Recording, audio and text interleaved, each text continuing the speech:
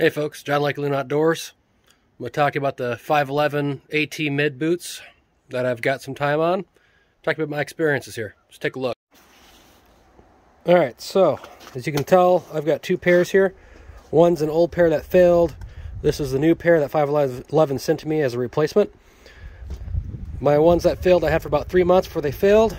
These ones I've had since winter, and I don't really wear them much because it's winter in Minnesota, so I wear my corkers instead. So, new pair haven't really gone through the ringer yet.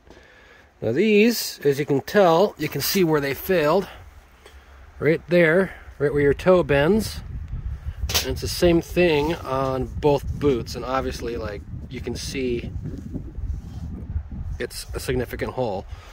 And of course I wear these every single day. I wear them on the hobby farm, wear them on my BMW F800 GS for my on-road, off-road fun things, and hunting, hiking around, doing work in the yard, whatever.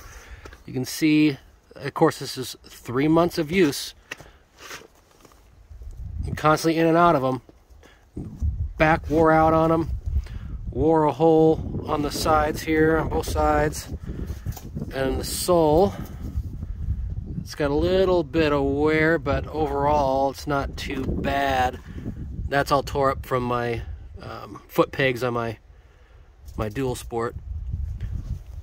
But traction is pretty good. I like that part of it. The sole's pretty hard. I did notice that you sit a little higher in these, so they have a tendency to want to roll the ankle on you. But because it goes up over your ankle, when it's properly laced up, it actually doesn't allow you to actually roll your ankle because it has enough support to keep it from happening. But you can feel like it sometimes it wants to do it. But comfort's actually really good. I've been extremely happy with the comfort portion of it. It's been a pretty good boot in that aspect, but as you can tell, there's some issues with where they're putting their seam lines here.